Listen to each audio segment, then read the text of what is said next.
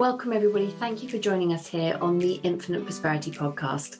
My name is Louisa Havers, and I help high achievers, entrepreneurs, and coaches lift the lid on life and business so that they can live at their highest value.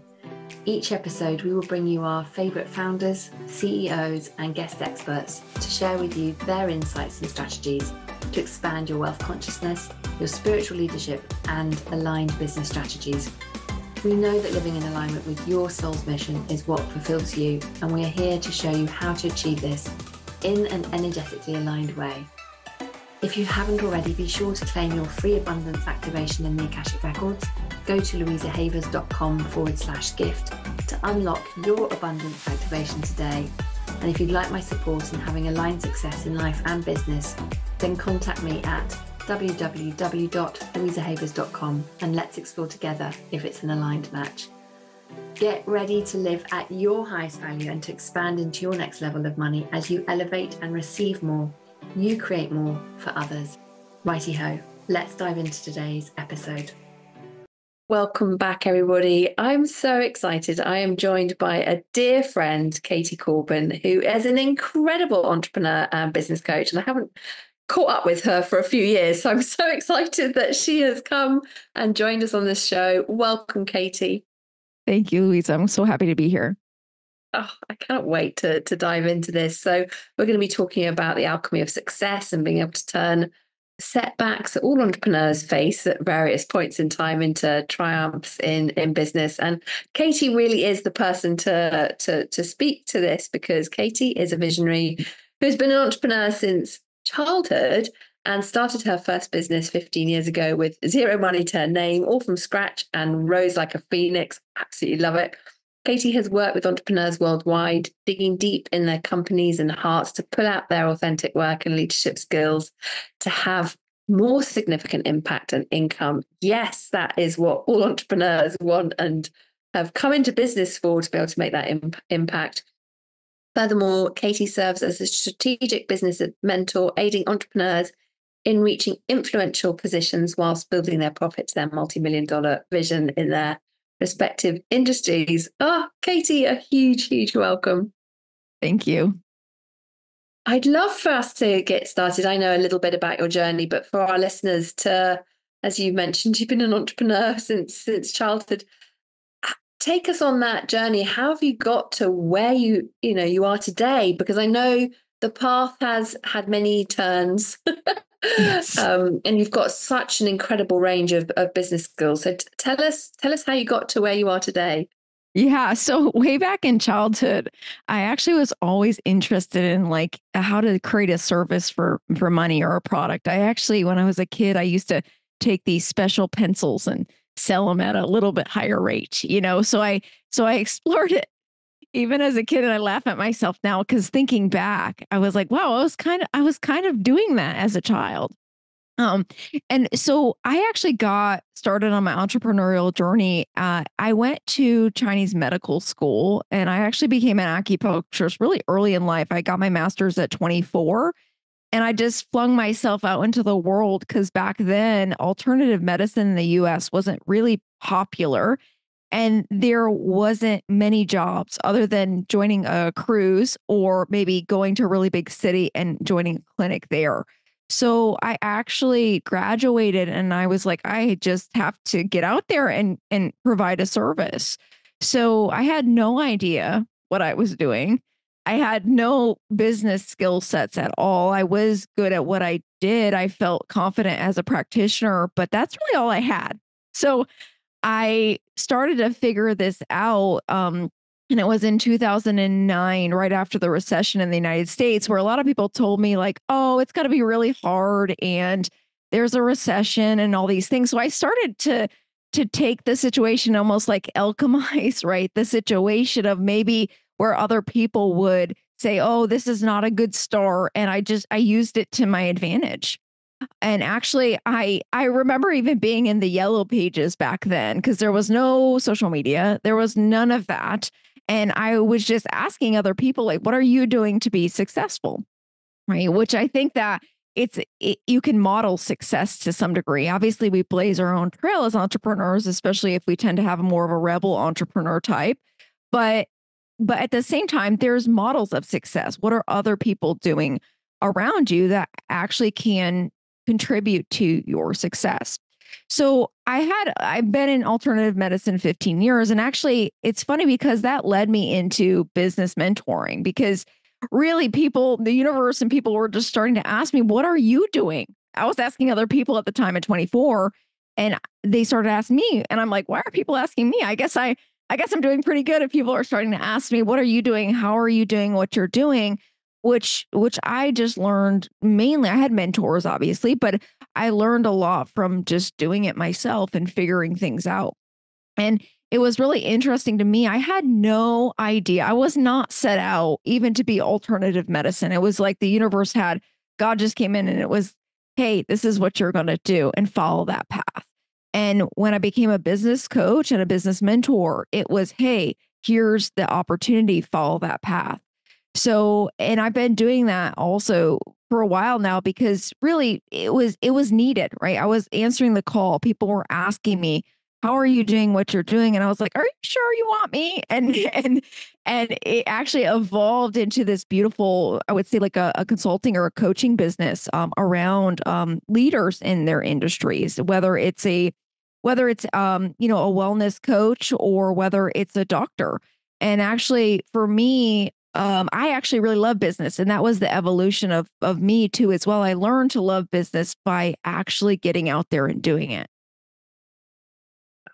I love it. It is in the action that we have so much learning, isn't it? It really, and I love how you were responding to the synchronicities that's showing up in your path, and I think that's such a key factor for us to follow the flow and to be able to go follow the path of least resistance.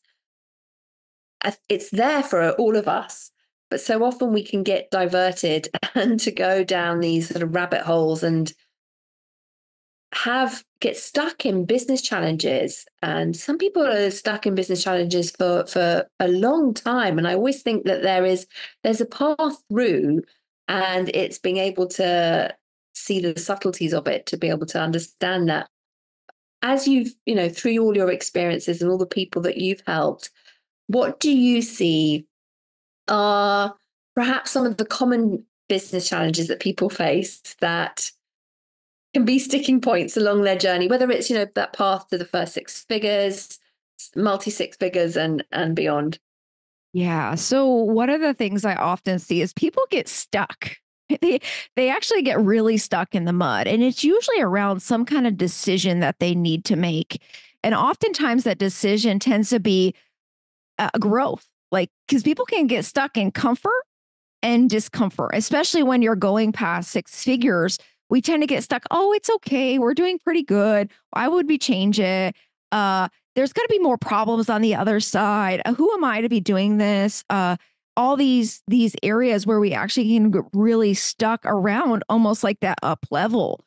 And I do find it's really interesting because I've watched a lot of entrepreneurs kind of dilly dally on these decisions. And once the decision is made, it's almost as things start to line up for you. And then you start to say yes to that decision, right? Again and again and again. Because I think a lot of people think like commitment, right? And decision making is just one choice. It's just one time that we make a commitment and we make a decision. But really, that's totally false because as we make that decision, we have to remake that decision again. Am I sure? Do I want to continue? Yes, I do. Am I sure? Do I want to continue? Yes, I do. And I think people actually get stuck in that wobble where they're deciding for growth, but they're actually not going for it, or they're getting scared, or beliefs or fears are coming in around childhood, past lives, whatever it is, they're getting stuck in that process. And then they actually don't really reach the level that they desire. So true. And I see this as well, where people can get stuck in and focus on the problem and feel very purposeful in focusing on the problem. It can become a bit of a mission to solve it, to fix it, which distracts you from the mission that you're here to make. Because somewhere in the subconscious, we may have decided it's got to be a certain way, and we're really sticking to it rather than following the breadcrumb trails that the universe is going, no, here you are, ta-da, I've got a better way forward for you. But it's not matching what we thought it would look like. And we can laugh about this because I've been there, and it's like, I think everybody's been there. And it is kind of comical where you can catch yourself. I always use humor. Like, look at me doing this funny thing. Isn't that interesting that I'm doing that thing again that I thought maybe I had healed or I thought I maybe had moved past? And it actually, like, the subconscious can somewhat get lightened by that, right? We have to do some work around it, obviously. And there's shadow work and there's subconscious work and there's belief work that really can get to the root of it. But sometimes we do have to laugh at ourselves and go like, wow, look at me doing this funny thing again that I thought maybe I had surpassed. And really through that process, right? It's a level of awareness to be able to move past that space with grace and ease instead of feeling stuck like something is wrong with me or getting into sort of the guilt and shame cycle of it. Yeah, it's so easy, isn't it, to go down that rabbit hole. What would you say then, from your perspective, are perhaps some of the, I want to say, key qualities that you see that really help entrepreneurs turn setbacks into glorious moments in their business? Yes. So I would say one of the biggest key qualities is developing a sense of persistence and resilience. So we don't develop resilience through easy times. We actually develop resilience through challenges. And how can you take a challenge and actually see it as an opportunity instead of a problem? So if you're faced with a challenge in your business, whether the challenge is even a good challenge like growth, or it's a not so good challenge where you're facing something, horrible, like something like bankruptcy or something, right? So when you can take that and turn that into an opportunity and go like, I'm facing this challenge right now and it's difficult. We don't want to bypass the emotions around it. We want to say that this challenge is difficult for me right now. And I'm going to take this challenge and what is the opportunity actually in it? And how can I flip it instead of only looking at the problem? We can also focus on the solution. How can we take that challenge and make ourselves even better and even stronger and even more resilient through this challenge? So it's alchemizing, right? It's taking something and turning metal into gold. And if we can flip the script around it and look at it in a different, I always call it like a higher perspective. What's the higher perspective here? But when we're blinded by our perspective and our small thinking, we tend to just look at the problem and obsess about it versus what's the higher perspective here and how can we develop ourselves through this perspective? So that's a way of, I would say, one thing, either an entrepreneur keeps going or they give up, right? There's only two choices on that aspect. Resilience is often developed through that. Don't give up. Keep going, even when it gets hard, because it's gonna get hard. I'm not gonna sit here and pretend after 15 years of entrepreneurship that it was easy, that all of a sudden I woke up and I went from zero to whatever figure, right? It's not, it doesn't happen in that way. We can have quantum leaps and all these things, and we can have big uh triumphs in our process where we can go, but that just doesn't happen. So I would say that's the biggest thing that I find. And then I would say a second key quality is having some kind of faith, right? So having some trust in either yourself, right? Which we develop trust in ourselves through trusting ourselves and putting ourselves in situations that maybe we would feel uncomfortable in. And then also I find that faith in a higher power can also be a bigger picture, going God, universe, whatever we want to call it, spirit source, that we're guided in a direction and we're also supported in that direction if we are willing to look at that. Even when there's bad times, even when there's hard times, where can you hold on to your faith even when it feels invisible? That's so good. So true. One of the things is, I think is really helpful. And I see this too with my clients as well, is that aspect of being able to trust the universe and to trust ourselves. And the two are really entwined. If we are doubting ourselves, we are doubting the universe. And it really is a journey of developing our relationship with trust. And somewhere along the way, and I forget where I heard this from, but it's something that I share with my clients as well, is that the universe is never late. And I think it's such a beautiful phrase to really contemplate and to embody as we're turning the metal into gold and creating the alchemy, is when we're on that path of the how can the obstacle become the way? Like, this is feeling really, really icky. Please show me the way to be able to really hold that the universe is never late. What have you seen then in terms of some of the setbacks that you've turned into gold in your business or your clients? Oh man. Yeah. So I've had quite a few setbacks in my life.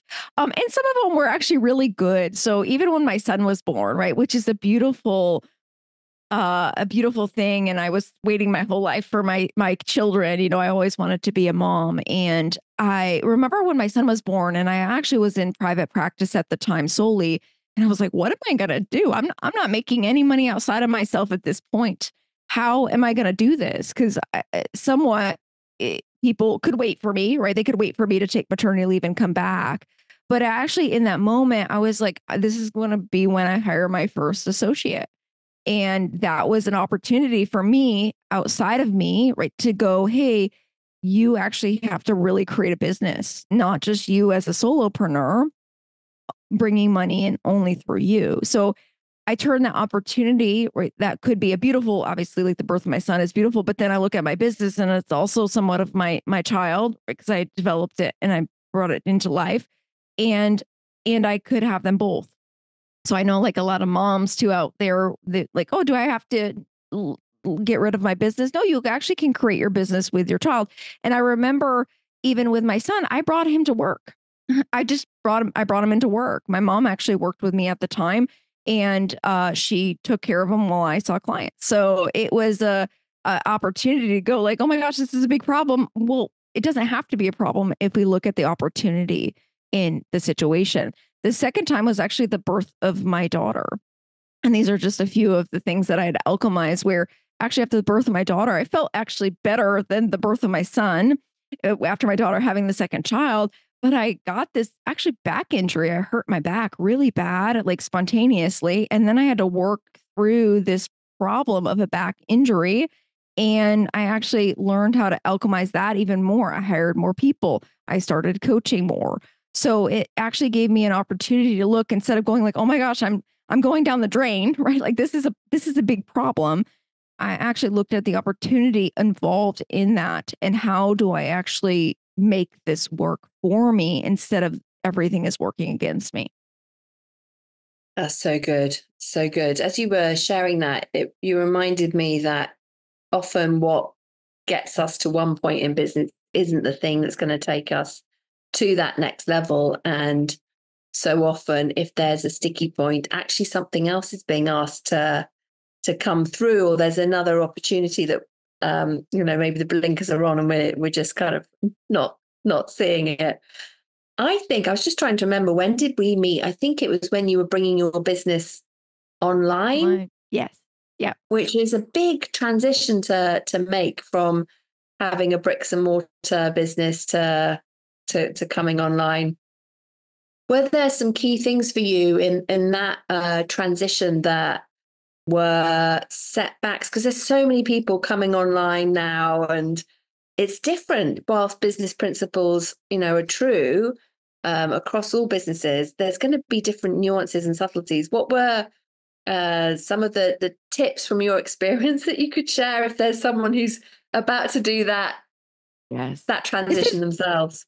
This is a great question, and thank you for asking this question. Because for me, when I was in person forever, pretty much, and I started in person, it's hard to even, and I am very resilient around like my mind is very flexible, but still, when you're in a space and you're doing a thing that is hands on in a person with a person in person, it is very different to shift the mentality that I can make money outside of a space.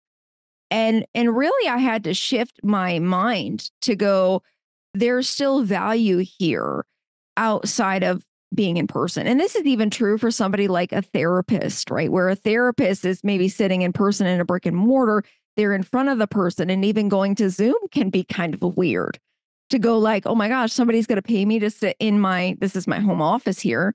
Somebody's going to pay me to sit in my home office to do what I was doing in my work office, which has like, the ambiance is different. It's obviously a different experience when you're in front of somebody.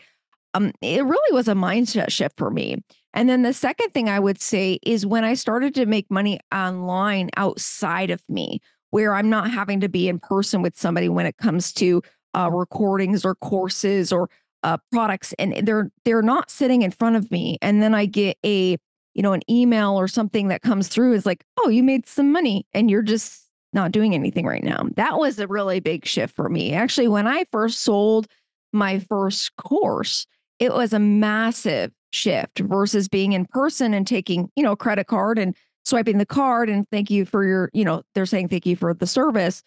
It was massively shifting in my mind. And I was like, wow, I knew it was possible. But when it comes to belief, we can get so caught in our head until we actually see it happen that we can start to like ingrain, right? It's like that weird thing where we start to ingrain the belief that, wow, this is actually possible. And it's possible not only now, but over and over and over again.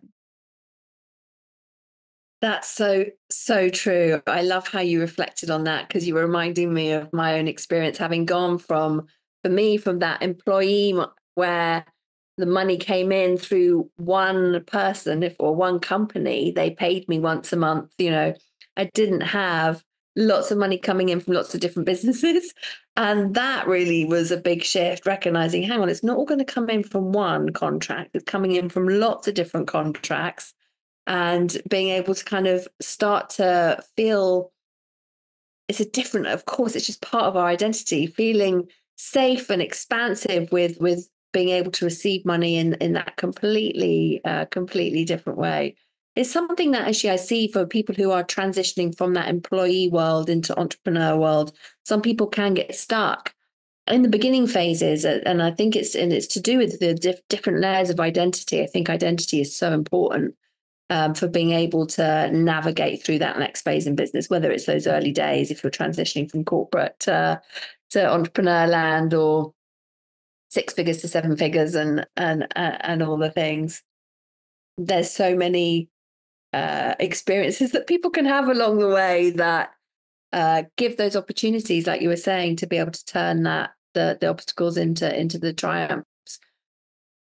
I'd love to know, Katie, as you're sort of contemplating this and thinking about, with everything that you know and all the experience that you've got, what would you say are like 3 tips for entrepreneurs that they could walk away with to hold close to their heart as they're facing setbacks, to be able to Yeah. move through them? Yeah. So I would say first tip is to feel the setback, right? We don't want to bypass the setback. So acknowledging that this is a hard situation, acknowledging that you don't know what's going to happen, acknowledging the unknown, acknowledging that this is part of the process. And I would say instead of a lot of people can bypass it and go like, "Oh, what's the opportunity? Wait. We're not there yet." We need to acknowledge and bring awareness to that this is a really hard situation that you're in right now, and allowing yourself to feel validated that you're in fear, or you're in um uncertainty, or you're in discomfort. And when we allow ourselves to actually go into those spaces, right? It's sort of like the void. I always call it like the void. So when we go into the void, we feel all the crap in the void and it never feels good. It's actually really horrible. It feels like, what if I live in a box for the rest of my life? And what if I go bankrupt? And what if all these things happen? And you can actually go into all of those void and what ifs, and actually that helps you to transmute and transform those experiences into something else. Now we can always sit in the void and go like, "Oh, poor me, this sucks." And we don't want to get caught in the void. We also want to transcend out of the void. But the first tip would just be to acknowledge like where you are in this moment. And a lot of times we can say like, "Okay, so we're in the first phase of business." In the first phase of business, it's hard. you're going to question yourself in that first phase of business because it's all often like a roller coaster. It's up and down. You don't know where your next client's coming from. You don't know where the money is coming from. You may have overhead, you may not. Well, everybody has some kind of overhead, but you're in the void and it's difficult and it's going to be difficult for a period of time. However fast you transmute out of that is somewhat our choice, right? The second tip I would give is once you get into the challenge, start to make decisions that are going to bring you out of it. And I actually like to use scenarios like here's your A plan, and here's your B plan, and here's your C plan. What path are you going to take? And oftentimes when we choose a path, it doesn't mean everything has to be super rigid. Like this is the only way our plan works, and this is we have to take this step and this step and this step. That's not true. If you choose and make a decision, the path actually starts to weave itself. And this is somewhat of the beauty of it. We need to make a decision that we're going to choose to continue down that path. And then when that decision is made, look around you, right? This is the third tip. What is showing up for you? Right? What opportunities are present for you? And then what are you going to say yes and no to in those opportunities? Because opportunities are also going to come in that path. And some of them are yeses, and a lot of them are actually no's.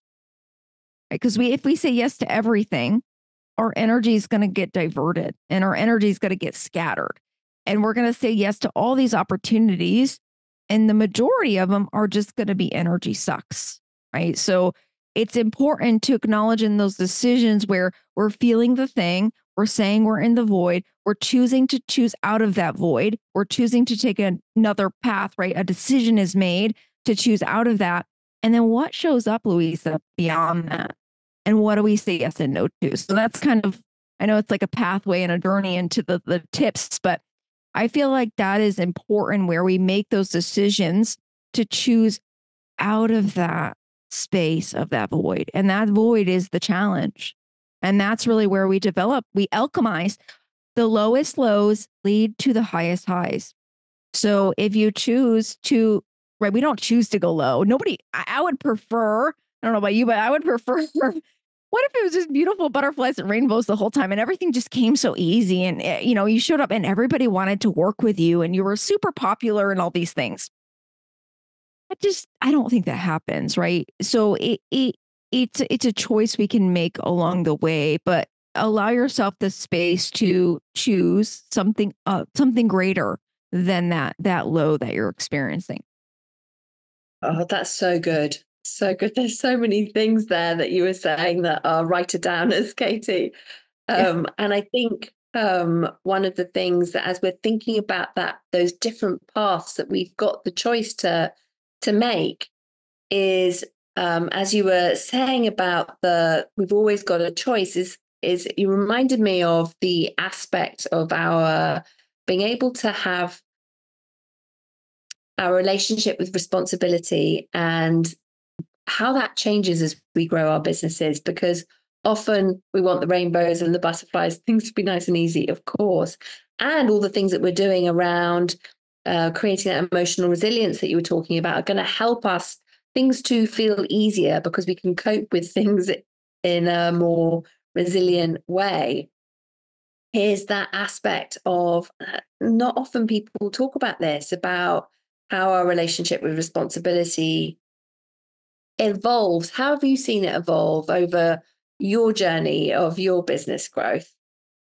Yes, responsibility is such a funny word, isn't it? Because we all have this thing attached to it, I think, in childhood, like, be responsible. This is what it looks like. This is the way that Yeah. responsibility looks like. You're supposed to get a job and be a good blah, blah, blah, and this and that.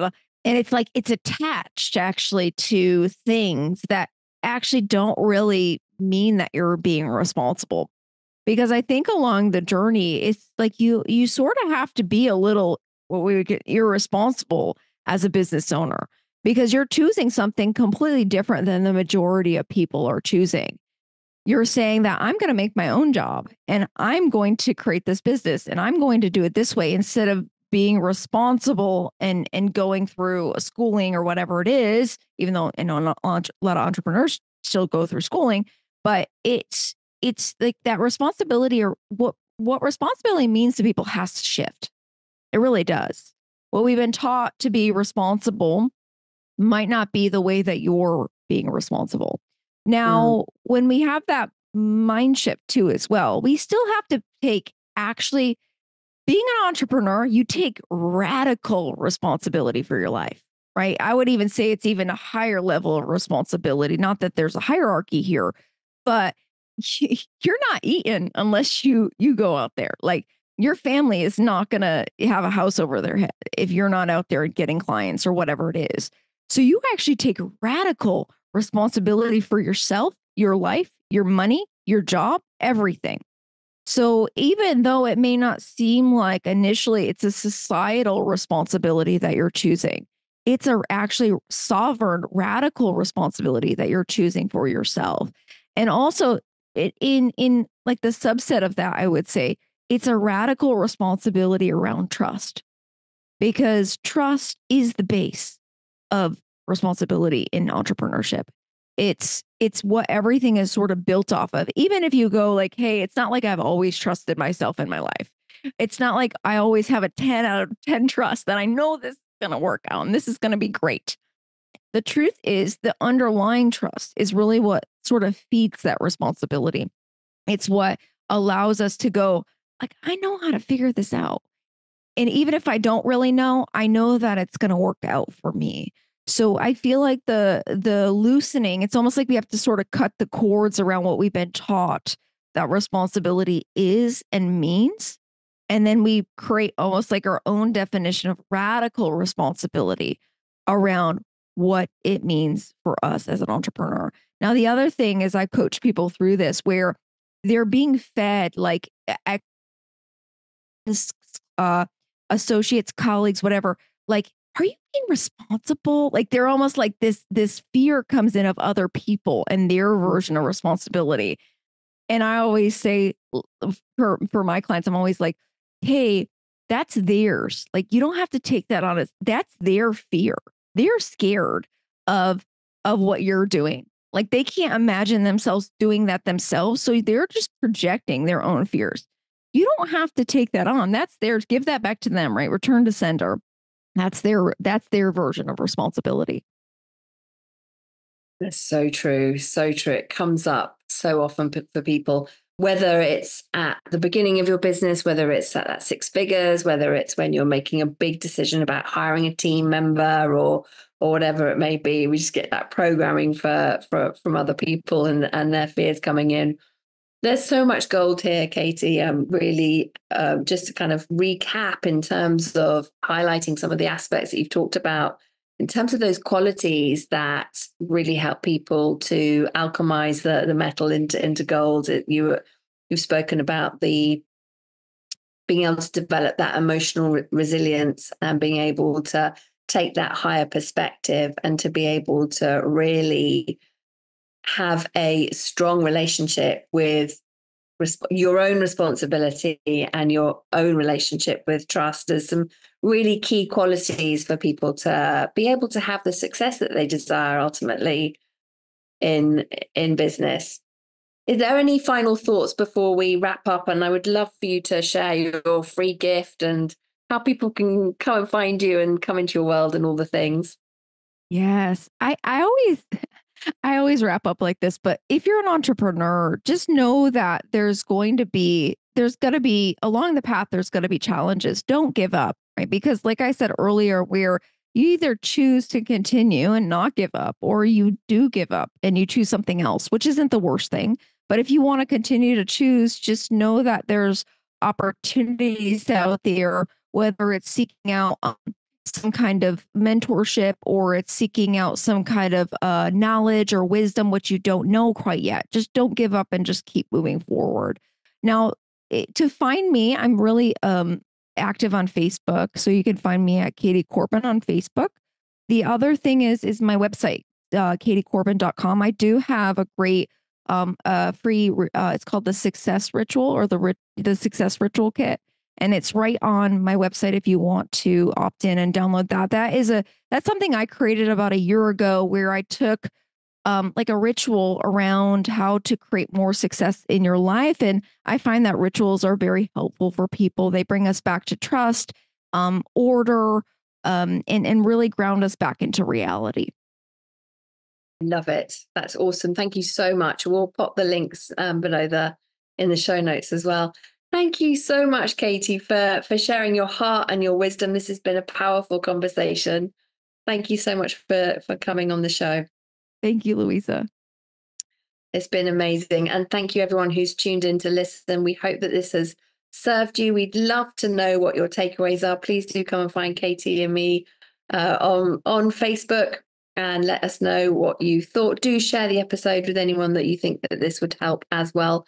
And until then, we will see you in the next episode. Sending you all lots and lots of love. Take care now. Thanks for listening to the Infinite Prosperity Podcast. And if you like what you've heard and want to know more, please go to louisahavers.com. We just appreciate you so much. So thank you for listening and hanging out with us. If there's anything that we can do for you, you can email us at louisa@louisahavers.com. Let my team know if you have any ideas for shows that you'd love to hear or topics you want me to talk about. Really looking